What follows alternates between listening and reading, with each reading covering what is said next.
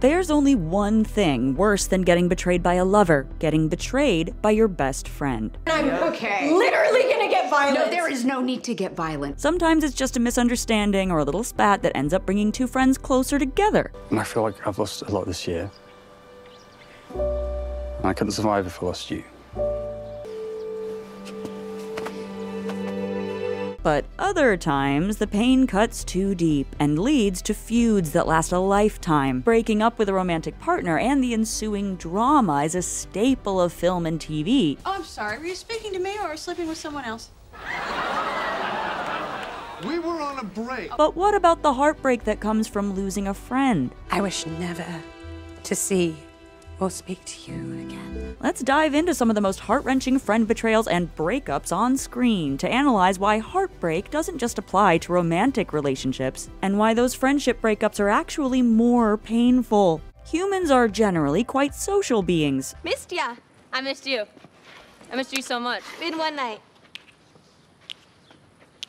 Are we gonna go to school or? Nope. Our interactions and relationships define the kinds of lives we live. No matter how shy or asocial someone may be, they still need some kind of socializing to survive and thrive. It might just look a little different for those who are more introverted. As Oberlin College noted in its introduction to its On Being Social Beings course back in 2021, we live in families, we work in teams, we envision duty and purpose through religious fellowship, we negotiate through economic alliances and political coalitions, and our norms are shaped by our culture, itself an emergent property of group living. From the moment we're born until the day we die, we rely on relationships to survive. I'm Joel. Look, you ate, we didn't kill each other, let's call this a win-win and move on. There's the family that forms the foundation of our early social experiences, whom we connect with at the base level through genetics and kinship. And then we have our found and forged family, our friends. Did we just become best friends? Yup! Whether they're an acquaintance that gets you through that one awkward social gathering. So, how do you know Kennedy?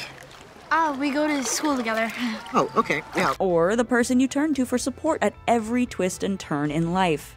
Bitch, you're my soulmate. You associate through shared interests, aligned values, and eventually an emotional, spiritual, and personal connection. Unlike some family members and romantic partners, you choose your friends. Friends become our allies, confidants, and partners in navigating life's many challenges. You know, boyfriends and girlfriends are gonna come and go, but this is for life. So then it's no surprise that when a friendship faces hardship, it can be incredibly painful. As neuroscientist Matthew Lieberman explained to Scientific America, languages around the world use pain language to express social pain. As it turns out, it is more than a metaphor. Social pain is real pain. We aren't taught friendship in school, and things only grow more complicated as we grow older. When we're young, making friends can be pretty straightforward. Hi, guy.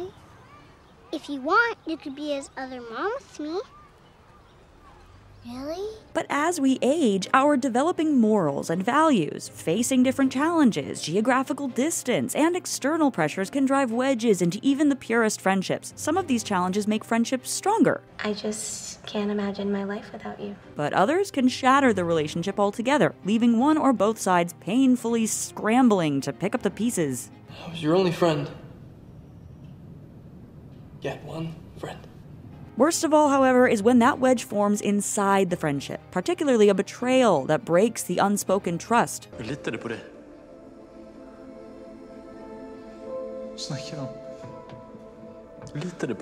It sends each person into a dizzying spiral of wounded self-esteem, fractured senses of security and safety, and an altered portrayal of the world at large. You were the chosen one! It was said that you would destroy this sin, not join them! As Dr. Mariana Bakarova said on Psychology Today, when betrayal occurs in a friendship, the expectations of friendship, support, respect, loyalty, shared moral standards, honesty, reciprocity, or genuine connection are violated. In fact, betrayal trauma can also cause negative beliefs about our own sense of safety and trust on a wider scale. The ends of friendships often lack the clear-cut closure that romantic breakups might have, leading to unresolved feelings and unanswered questions that could last a lifetime. Additionally, a friendship between two people rarely only affects each other. Each person is often part of a larger social circle, and their breakup sends shockwaves through that community. It's just, we've all become such good friends. Good friends? Do you mean the people that I've known since kindergarten and you've known for 6 months? those good friends? It harms other mutual friendships and alters both their places in social circles. Losing a friend, especially through something as heartbreaking as betrayal, isn't just about losing that person. You're also losing a part of yourself. You lose the vulnerability, intimacy, support system, and future memories you could have made with them. Betrayal shows up in many different forms on screen, from hilarious misunderstandings that get resolved quickly to deeper schisms that can seem, and might even actually be, insurmountable. I'm trying to keep you from tearing the Avengers apart. You did that when you signed. All right, we're done. Whether it's a small, realistic story, over-the-top dramatic clash, or out-of-this-world chaos, friendship betrayal is always difficult. Like Krista dating Nadine's brother in The Edge of 17, despite the siblings' animosity towards each other. You can't can't have both. It's me or him. Pick. No, I'm not gonna pick. The built-up tension and lies between Molly and Amy in Booksmart. You're selfish and mean! You're a bad friend! You're a bad friend! Cruel, inconsiderate, or mistaken actions taken against the other, like when Martin outed Simon in Love, Simon. I'm supposed to be the one that decides when and where and how and who knows and how I get to say it. That's supposed to be my thing. And you took that away from me. The back-and-forth betrayal and forgiveness between Emily and Camille and Emily in Paris. She pretended to be my friend while she had an affair with my boyfriend. Differences in morals or priorities, like Tony Stark and Steve Rogers in Captain America Civil War, Charles Xavier and Eric Lenscher in X-Men First Class. We want the same thing. My friend. I'm sorry, but we do not. Wanda Maximoff and Agatha Harkness in WandaVision, and even Mark Zuckerberg and Eduardo Saverin in The Social Network, and so many more. Because you take everything from me! Nate, my mom, Claire. You can't even help it! It's who you are! People break boundaries, tell lies, and grow apart, and while there are many ways friends have been shown to betray one another, they all still have one thing in common. Heartbreak. Even lower stakes betrayals can get under our skin, like in Friends when Monica hung out and went shopping with Julie, Ross's current girlfriend, and thus Rachel's current arch-nemesis. Did you go with her to Bloomingdale's? The show openly poked fun at the similarities between cheating on your romantic partner and cheating on your best friend, but we can expect our friends to be on our side no matter what, and so it can hurt to find out they're not, even when it's something relatively small. I feel terrible, I really do. Oh, I'm sorry. Did my back hurt your knife? This idea of friendship cheating has begun to show up more and more on screen as the importance of friendships has been allowed to gain equal footing to romantic partnerships. Take Sex Education, when Eric starts hanging out with other people and spending less time with Otis. You so got uninvited.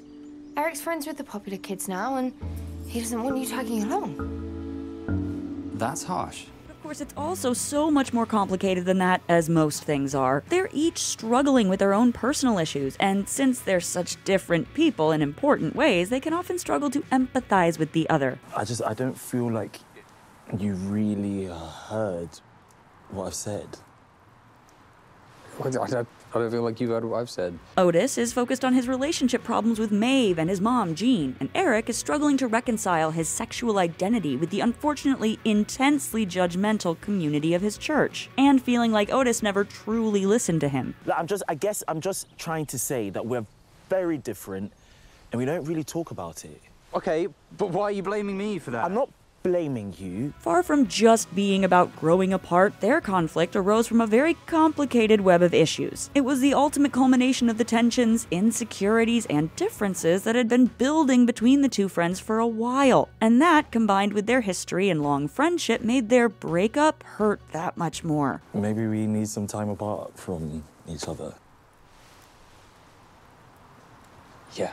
One of the major threads of Euphoria's second season was Cassie's betrayal of Maddie, which we discussed at length in our Maddie video. The show didn't just leave it as some poorly sketched fighting over a boy scenario, and instead truly dove into the real pain at the heart of the conflict, being betrayed by someone you always thought you could trust. This isn't about Nate, this is about you and me and our friendship, and if you want to throw it away, then fine. Sure, Maddie was pissed about Nate being an asshole, but she was really broken by the fact that her best friend in the entire world not only lied to her, but did so to hook up with the guy who had treated her so terribly for so long. You're a coward, and I would have never done this to you. But we also got to see Cassie's side as well, the deep insecurity and internal struggle that led her to be so desperate that she would throw everything in her life away for this one horrible guy. While the betrayal cut Maddie quite deeply, in the end, it did also spur her to take stock of her life, realize she didn't want to get stuck in this cycle, and begin making choices to center herself and her future. In more fantastical stories, we often see more overt good versus evil stories where the good guy's friend betrays them for the riches or power of the dark side. A classic example is in Star Wars The Empire Strikes Back, where we felt the shock and heartbreak when Lando Calrissian betrayed Han Solo and the crew to Darth Vader. I had no choice. They arrived right before you did. I'm sorry.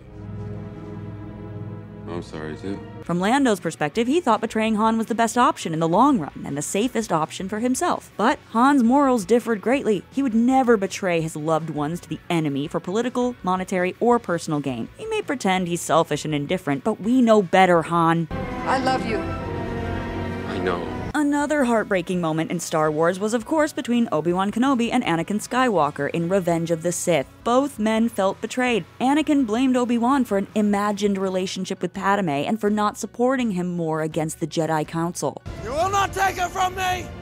Your anger and your lust for power have already done that. Obi-Wan blamed Anakin for succumbing to the dark side and, well, murdering people. Anakin, my allegiance is to the Republic, to democracy!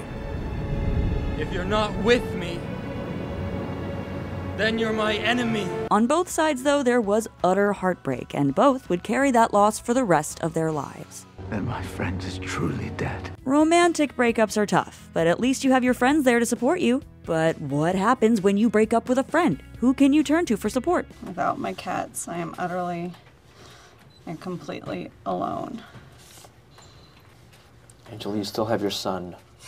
I guess. On-screen betrayal stories have shown us the many different ways people try to deal with being betrayed by a friend. Don't call me. Don't come by my house. We're done. Everyone reacts to the betrayal, the loss, differently. Molly and Amy yell at each other. It was your plan! That was never my plan! It's always your I can't believe you! Penelope and Eloise avoid each other at all costs. Tony and Steve, Cassie and Maddie, Wanda and Agatha, Obi-Wan and Anakin all try to kill each other. Don't make me kill you.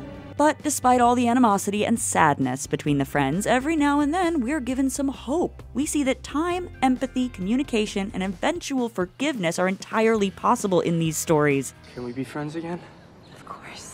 The characters are sometimes given the opportunity to really reflect on the situation, take a look at the bigger picture, and sometimes even find avenues to empathize with the person that wronged them. And when people are willing to attempt to atone for their mistakes, they're that much closer to healing a fractured friendship. Because that's what friends do! They forgive each other! And this doesn't always happen in the snap of a finger. It can take a long time and a lot of work. One or both sides may decide that what happened can't be undone, and they're better off apart.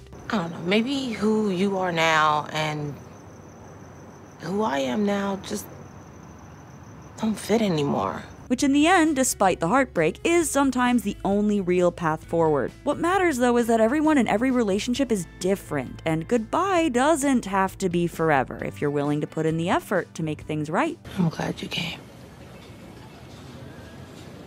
I'm glad you called. Ultimately, dealing with friendship betrayal often involves navigating a labyrinth of unresolved emotions, shifting social dynamics, and a deep sense of personal loss. Yet in these narratives, we can also find hope. The journey through grief, self-reflection, and the possibility of reconciliation or acceptance reminds us that while the conflict within a friendship can be devastating, I could not bear the thought of losing you completely.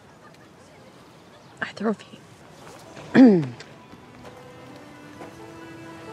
I understand. It also opens the door to new understanding and growth. The pain of being betrayed by a friend and the subsequent journey through the stages of grief underscore the profound value of these relationships in our lives. Watching these characters go through troubling times and relationships and still come out the other side, whether by healing together or moving on separately, reminds us that if they can do it, we can too. Come on. Let's go be psychos together. So what's your take on friendship betrayals? Did any of these betrayals break your heart? Did we miss any especially painful ones? Or did any betrayals teach you something? Let us know in the comments. That's the take. Click here to watch a video we think you'll love, or here to check out a whole playlist of awesome content. Don't forget to subscribe and turn on notifications. And make sure to subscribe to our Patreon for exclusive new videos.